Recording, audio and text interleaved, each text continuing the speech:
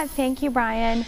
A new month means more arts events to experience in Winston-Salem and Forsyth County. There's something for everyone, whether you are an arts fanatic or you're just dipping your toes in what the city has to offer.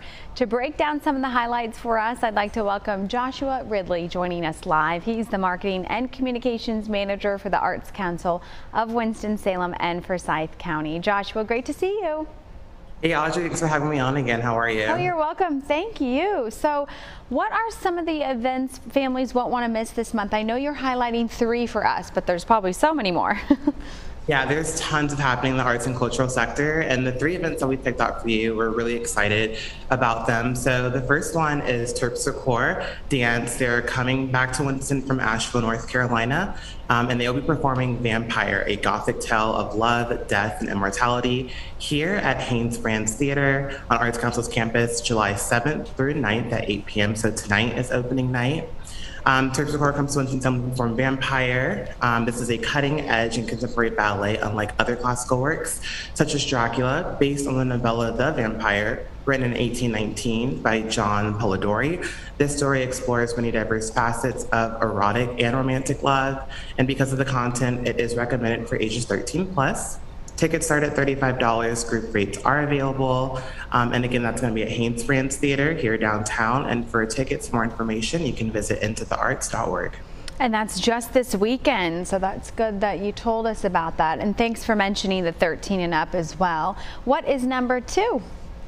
So Reynolda House Museum of American Art is bringing a new exhibit. In just over a week here, it is Chrome Dreams and Infinite Reflections, American Photorealism exhibition.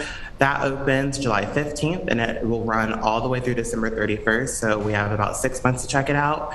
It is curated by Reynolda's curator, Allison Slaby. Chrome Dreams highlights the nostalgia associated with America's post-war boom. Reynolda has assembled 41 works of art, 28 of which are private collectors in the Winston-Salem area that reflect the glittering cityscapes, the shiny storefront windows, and sleek automobiles that are indicative of the period and style of photorealism, American photorealism. And again, that can be viewed at Reynolda House Museum of American Art, which is located on Reynolda Road. And admission is $18 for general admission, but Reynolda does offer free admission programs. So I would really check that out on their website at reynolda.org. Some of those photos we were showing looked so cool, really beautiful. That looks fun. And for the whole year, we can check it out. Yeah, we are really excited about it. Great. And lastly, we know it's an event happening next month, but you wanted to put it on everyone's radar. Yes, so because it starts the first of the month and typically we're not on TV with you guys until after, we wanted to really plug this in to let everyone know that it's back. So the National Black Theater Festival is returning to Winston-Salem August 1st through the 6th of 2022, and we are super excited to have them here in our city again.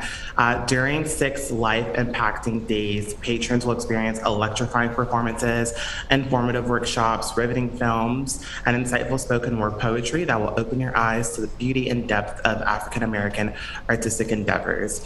Daily activities throughout the festival include the International Vendors Market at the Benton Convention Center, celebrity reception, midnight readers theater, and late night words and verses. There is so much to do over the 6-day course of the National Black Theater Festival. Tickets start at $15. There are free events, so for the full list schedule and information, please visit nbtf.org. And we will, of course, provide coverage on that. Joshua, thank you so much for your time, for joining us. Everyone at home, you can find more information about all of the arts events happening this month, in addition to the 3 he mentioned, by visiting Into the Arts, the website on your screen.org.